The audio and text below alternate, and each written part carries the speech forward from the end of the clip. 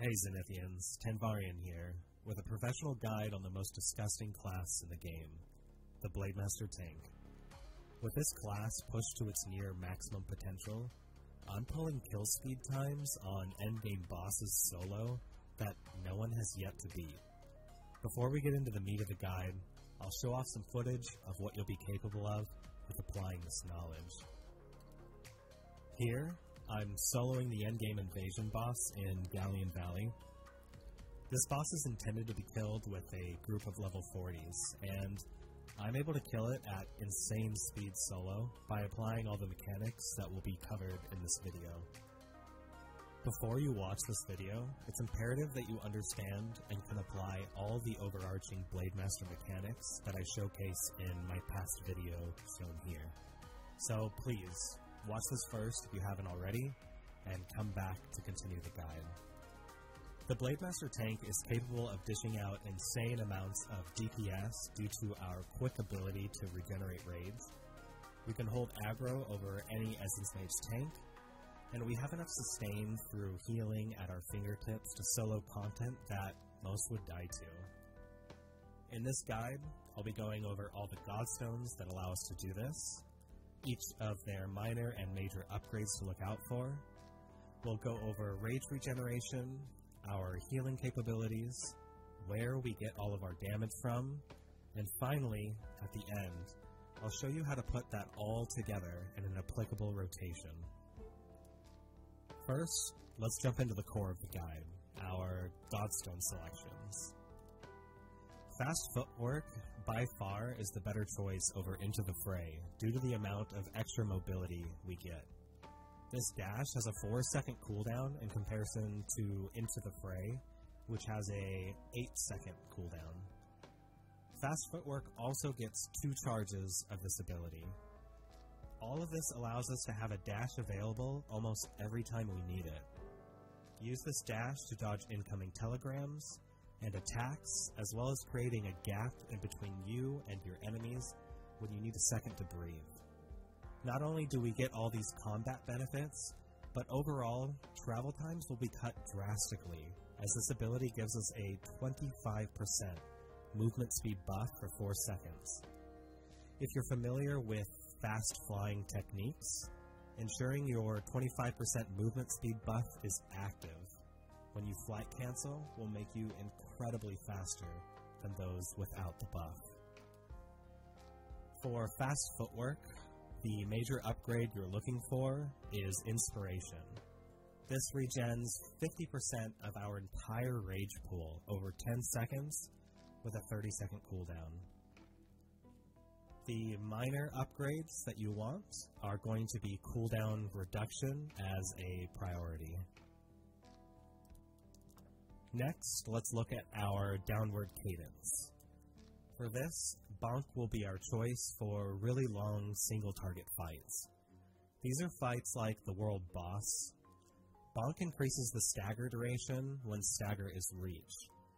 Each activation of Bonk will increase the stagger duration by 10% up to a maximum of 100%, meaning the stagger time is doubled. Doubling the stagger duration on the World Boss is equivalent to doubling the total damage dealt during stagger. To give an example, during the World Boss, the #1 strat is for Blademaster DPSs to stack Sunder, increasing the base 200% damage during stagger up to well over 1,000%, sometimes even 2,000%. If a tank doubles this duration, this effectively means you're doubling whatever the Blademaster DPS Sunder value is. For Bonk, take the unique major upgrade that gives 10% armor for 10 seconds on activation, if this actually works. Otherwise, Dyad or Firebrand are great picks. For the minor, take Power Scaling or Crit Chance. Next, we'll discuss our horizontal cadence, Cleave. Cleave should be taken over Defender's Crest for the extra 10% flat damage boost it has in comparison to Defender's Crest. Defender's Crest would be our choice if the unique major actually worked, which grants us stamina per target's hit, and if the armor value was larger than a flat 20, regardless of amount of mobs hit or level. Cleave will also help with our rage regeneration, as each target it hits generates rage, rather than only gaining rage on a single target hit like combo or bump. The major upgrade you're looking for on this is Firebrand, since we can apply the dot on each target hit. Otherwise, Dyad for a 15% AP boost for 2 seconds is an excellent choice. For the Miner, I would take Power Scaling or Crit Chance for extra damage. Next, we'll talk about the downward power strike, Bloodblade. Bloodblade is our most important sustainability.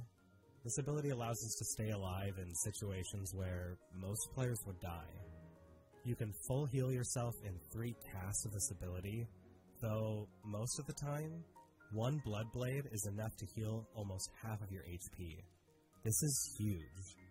Using this ability when needed is the only way we can solo invasion boss fights and swarm kite huge amounts of mobs. For Bloodblade's major upgrades, I would look towards Dyad for the AP boost over 2 seconds, or Firebrand for extra damage. For Miners, I would recommend Power Scaling or Crit Chance, though you could take Resource Cost Reduction if you don't have those available. Next, let's talk about the horizontal power strike, Armbreaker. Armbreaker deals insane damage to both single and AoE targets. This will be your main source of damage.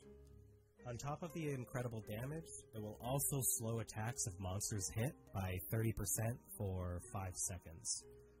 This effectively lowers the overall damage dealt from monsters by 30%. With all monsters having slower attack animations, this makes dodging telegraphed abilities even easier. If you don't need any healing at the time, all of your rage should be dumped on Armbreaker. For Armbreaker's major ability, I would take Bloodthirsty while leveling, as the heal it gives is extremely useful while swarm kiting. Otherwise, at endgame, take Firebrand for even more damage. For the minor upgrades, take Power Scaling or Crit Chance. You can also take Resource Cost Reduction if you don't have the others available. Next, we'll go over the ultimate, Tectonic Shift. Tectonic Shift deals crazy amounts of damage in a huge radius. On top of this, it builds the stagger bar for all enemies hit very quickly. Adding the unique Godstone Major allows us to generate 60 rage over the course of the ult, resulting in a ton of extra DPS when spending this extra rage on power strikes. Use this every time it's up, and make sure to spend all your rage so you're benefiting from each pulse. For the major upgrade on Tectonic Shift, take the Unique, which generates 15 rage per pulse over 4 pulses, equaling to 60 rage regenerated on cast. For the Minor, since it's such a long cooldown, you want to take cooldown reduction as a priority. Otherwise, if you don't have it available, Power Scaling or Crit Chance is okay. Next, we'll talk about the Weapon Throw, Foe Seeker. This ability alone is what makes the Blademaster tank a force to be reckoned with. This ability triggers even if it shows it's on cooldown, so long as you hit an enemy directly with your sword throw. The ability portion that requires the cooldown to be up only works and activates when you hit the ground with your weapon, creating an AoE shockwave, affecting all targets hit. This ability generates threat, which keeps monsters focused on you rather than your party. If you spam this ability, Essence Mage tanks will never be able to pull aggro off of you. The unique major, Commander's Cross, changes the entire playstyle of the Blademaster tank. With this unique, generating between 5 and 15 rage per trigger, This is depending on how many enemies are hit, up to 3 total. You can, within seconds, fill your entire rage bar back to full.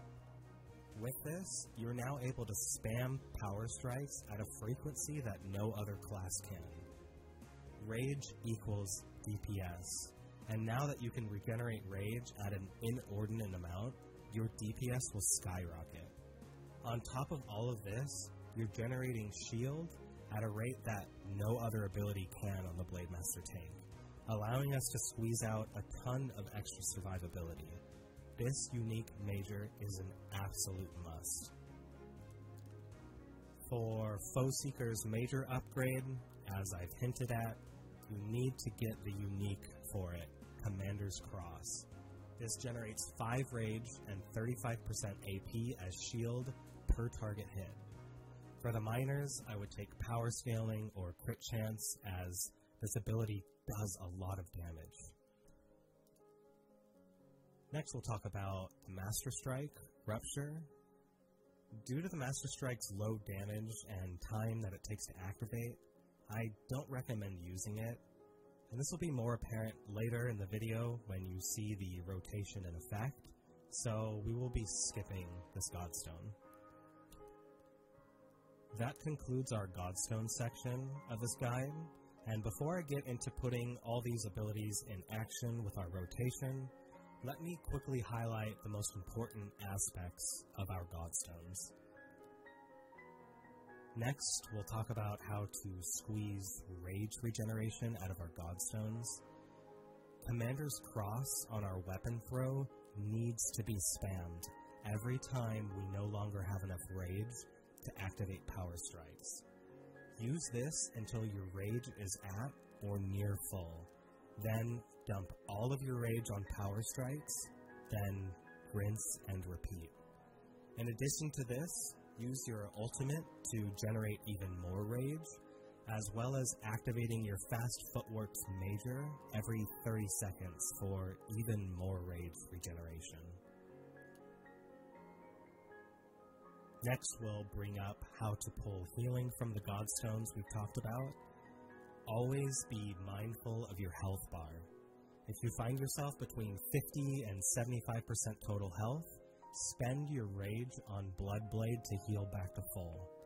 You can also overheal, effectively increasing your max health for a very short amount of time, usually about a second or so before the additional health drops off. Finally, we'll talk about how to pull damage from our Godstones. I want to remind you of your top damaging ability, Armbreaker. You should be spending all of your rage on this ability so long as you don't need to spend any rage on healing at the moment. This is your bread and butter for dishing out tons and tons of damage. Now, it's time to put everything together. Let's talk about the rotation. At the start of every fight, dump your entire rage bar on Armbreaker. This will start the fight with a huge burst of DPS, follow up with your ultimate, if available, as well as your fast footwork major upgrade to start supplementing extremely quick rage regeneration. You're then going to start spamming your weapon throw with both arms until your rage bar is near full. Once full, check your health bar, cast Bloodblade if you need to top off health, otherwise spend all your rage on Armbreaker. Once you've depleted your rage, rinse and repeat all the rage regeneration tactics that are available. Most of the time, this involves only throwing weapons due to the ult and fast footwork major being on cooldown. And that is everything. We've gone over all the Godstone selections, including major and minor upgrades for each. We've gone over the tools available to regenerate rage at an insane amount. We've talked about our healing capabilities, our incredible damaging abilities, and how to put this all together in a followable rotation. All that I've covered today, if applied, makes the Blademaster tank one of the, if not the most powerful solo class in the game. You can dish out crazy amounts of damage due to our insane speed at regenerating rage. Your threat generation is higher than any Essence Mage tank, allowing us to hold aggro consistently, and your sustain allows you to heal and solo content that others would die doing. I encourage you to play with other Godstone upgrades to see if you can squeeze even more DPS out of the Blademaster tank, and beat my kill times on the solo invasion bosses. If you manage to do so, please share your results in the forum post located below in the description. I've yet to find any class, let alone other Blademaster tanks, that can beat my solo kill speeds on invasion bosses with these tactics, boasting the overall damage output and survivability that Blademaster tanks have with this setup. Until someone proves otherwise, I truly think that Blademaster tanks are the most powerfully consistent class in the game. If you found this guide useful and want to give back in some way, give the video a like, as it helps the video show up for others who are interested in Zenith content. If you want to see all these mechanics that I've shown today in action and want to offer even more support for myself, follow me on Twitch at twitch.tv/Tanvarian, where I solo unheard of endgame content and show off what anyone is capable of if you push your class to its limits. Thanks for watching, enjoy the rest of the day, and I'll see you later, Zenithians.